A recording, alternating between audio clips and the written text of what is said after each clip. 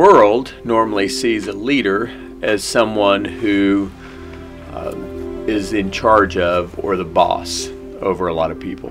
But I think that what we've really done in our company is we've taken that belief of a leader and flipped it on its head, and we've really said that if you want to be a leader, you better be prepared to serve people.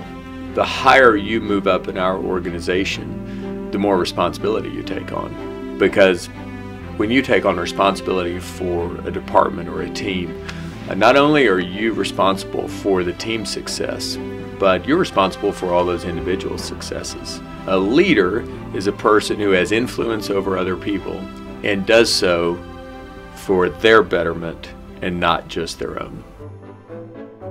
In 1911, E.F. Sewell was a hardware store owner and a lay Baptist preacher. His goal was to serve a need and lead through innovation. Sewell was the first to offer the new Ford Model T to his customers. First-time buyers often arrived by horseback or horse and buggy.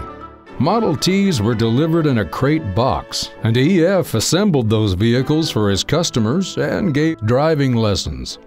The Sewell tradition continued as sons Woody, Carl, and Ed purchased the Ford dealership in Odessa in 1935. And at that time, my granddad had a grocery store in Crane, and they stopped by and they said, "We've just bought the Ford dealership in Odessa and just wanted to tell you that we'll be moving there."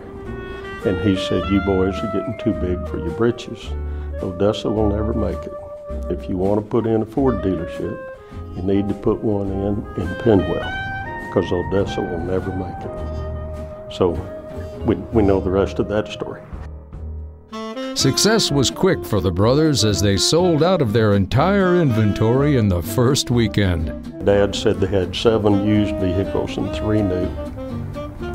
And about 10 to 11 to 12 o'clock, all the bars started closing, and he said they had customers, so they didn't close.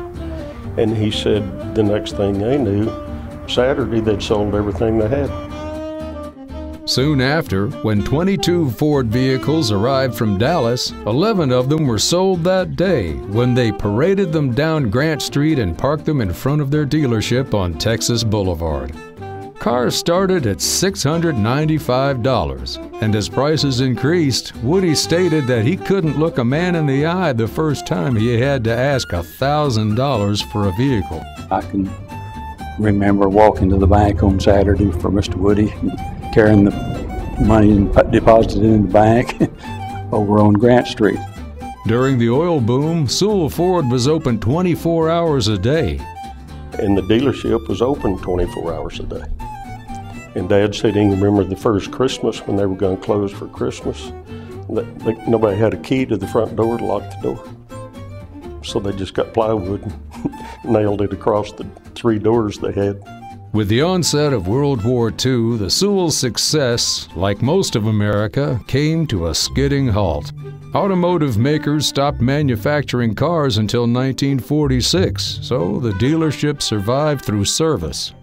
The new car manufacturing had stopped, so all we had to sell were pre-owned vehicles and parts and service, because all the new vehicle production had been shifted to manufacture airplanes and warcrafts to send to Europe. And you think about that, I mean, if you take away 50% of your business, I mean, my grandfather knew that we had to do what we could to stay in business. And I think that that has just been inherent in who we are as a company, that we want to do the best that we can with what we can. Woody's son Ron joined the dealership in 1967, just 1 year after the dealership moved to its current location on East 8th Street.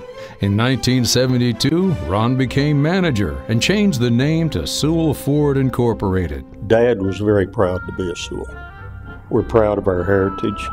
I can remember the thing that my dad told me, and that was to respect other people, respect their feelings and their property. I guess you can say my favorite memory was the people that worked there. Woody Sewell, he was the most gracious man you'd ever want to meet, and he would do anything in the world for anybody. Paul Crump joined the dealership in 1974 as a business partner and became a part of that leadership team. Well, the confidence I had in Woody Sewell, which is Ronnie's daddy, and Ronnie, led me to believe that this was the right choice. And Ronnie and Woody were absolutely most gracious. Well, about 5 years into this, I realized that, hey, we weren't only just selling cars and trucks, but we were helping people within the company grow and be better people, because we promoted people from in and see them increase their lifestyle and their families improve their living standards. And that to me was one of the shining points. You know, I always knew that it was a good company that I worked for, and I appreciated my job, and you know, I tried to do the best job I could because of that. For a century, the Sewell family of dealerships continues to strive to make their business a place where people love to work and love to do business. Oh, it's been really great to be proud of the place that I work for. Most of the time, I don't think car salesmen have that sense of pride of saying, hey, I work at a car dealership, you know, and the reputation that goes with that. But at Sewell, we have such a great reputation in the community. Having been in business for 100 years, I always get this reaction from people that, oh, you work at Sewell? Oh, I hear that's a great place. The best thing about working here, as far as I'm concerned, are the people that I work with. I'm one of those that is behind the scenes, so I see very few customers. So I work with everyone that works here, and I work with 275 people. Everything is one goal, one idea. We bring it all together, and everybody just works so well together. It's the culture and the team environment that we have that makes it just a great place to work. You kind of get to learn here, you get to grow here, you get to have life experiences here that you may not get to have anywhere else. There are people here that have had their entire lives changed by just working here. Whether you're here 6 months or you're here 50 years, you'll get something out of this place. It'll get something out of you, because it demands a high level of work, a high appreciation of doing the best you can. And if you make a mistake, mistakes are okay. They're more interested in kind of where you're going than instead of where you've been. And even, you know, they care about you where you're at, but they're not going to let you stay there. And that's what's great about this company, is it's always pushing you forward. And so I've learned that, you know, you can make an honest mistake here, and it's okay, as long as you're able to admit that mistake, take responsibility for it, and we can look at ways to fix that. Not everyone fits here. Not everyone can stay here. Not everyone is willing to do what it takes to be a part of our team. And that's okay. If there are people that come to work for us and they have a bigger dream, they're always willing to help them get there. They're always willing to help them do whatever it takes to get to that dream. It's not like they're handcuffed to stay here or they're bound to stay here. We stay because we want to. The character of the people in our organization determine the reputation and the character of our company. But I think I also realized probably over the last 10 years what I had to do to really develop myself first, so that then I would be worth following.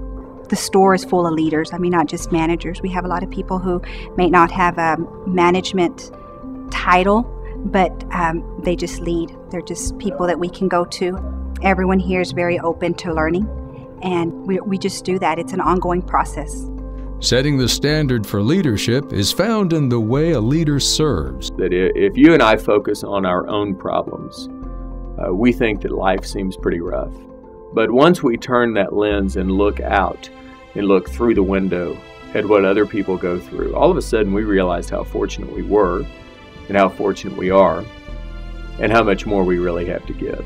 When we did the Big Serve this past December, they were able to see in action people giving back to the community. I feel like that what our company has done and what people see in our company is not only what we do as far as selling cars and servicing cars and taking care of them when they're damaged and that kind of thing, but the giving back to the community. Pretty powerful stuff, you know. You come to work and you feel like you're part of something bigger than just generating money. We really kind of have a bigger purpose than just selling cars, parts, service, whatever. We serve the community in more ways than just selling product.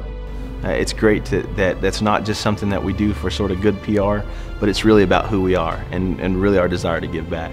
After we worked, we played a little football with them and everything, and they really loved it. What I got out of it is, you know, just helping people. And, you know, it really softened my heart to it and helped me recognize that, you know, there's people that need help.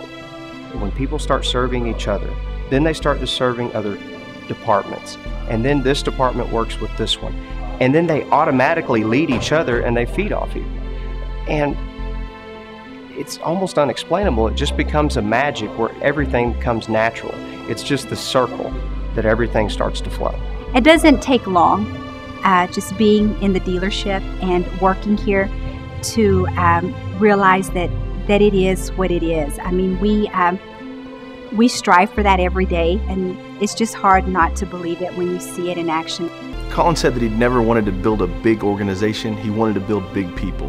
And that's modeled here at Sewell. I think that we're all sort of invested into by Colin and the leadership here and the managers, that it's really allowed us, our dreams to come true, and I think also theirs as well. To sell your first one 100 years ago this year and still be doing the same thing, I think is quite an accomplishment. And I don't think that you do it by abusing people. I don't think you do it by not caring. Do we do everything right? Absolutely not, but we try. Leadership serves as the gate for people to grow and extraordinary things to take place. When you figure out this place is something special is when you realize that it's always evolving, always changing. It's a big deal to be here. It's done over years of you sticking to the same philosophy and saying the same thing and preaching the same thing day in and day out, and not only preaching it, but living it in your daily life. Today, caring about people is the hallmark of Sewell. Leaders multiply the effect that they have on a community.